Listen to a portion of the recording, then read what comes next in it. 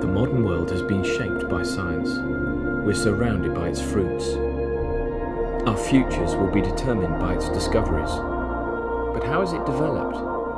How does scientific curiosity relate to the kinds of religious curiosity that have driven and motivated human beings for tens of thousands of years?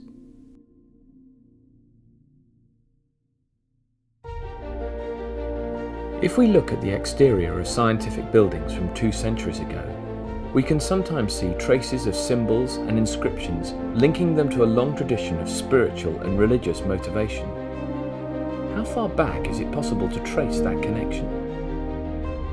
There is evidence of religious practices from 100,000 years ago. It is, though, in the cave paintings from about 30,000 years ago that we first get a glimpse into the minds of our ancestors. 16 years ago, the Professor of Nanomaterials at Oxford University, Andrew Briggs, and the artist Roger Wagner teamed up together to explore the connections and entanglements of 2 different kinds of curiosity. Each bringing their different perspectives, they set out to trace an extraordinary story that runs all the way from cave painting to quantum physics.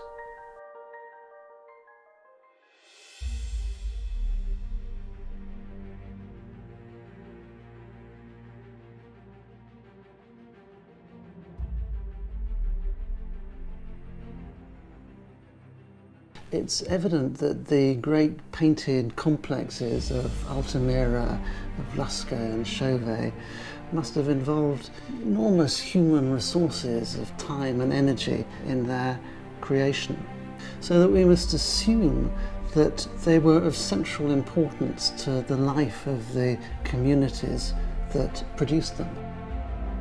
Throughout human history, communities have invested vast resources in religious artifacts and constructions, from Altamira to the ziggurats, from the pyramids to Stonehenge, from caves to cathedrals. We may have different opinions about why they've invested so much time and energy in making these things, but we can all agree that they have. It seems unlikely that prehistoric communities would devote resources to studying and observing the natural world simply for the sake of it. But could such observations be stimulated and carried along by the kind of presumably religious motivations that led people to make these images deep underground? You can think of it as being like a slipstream. When birds fly in a V formation, or Tour de France cyclists ride in a peloton, the movement of the air means that they don't have to work as hard as the one in front. They get a free ride in the slipstream.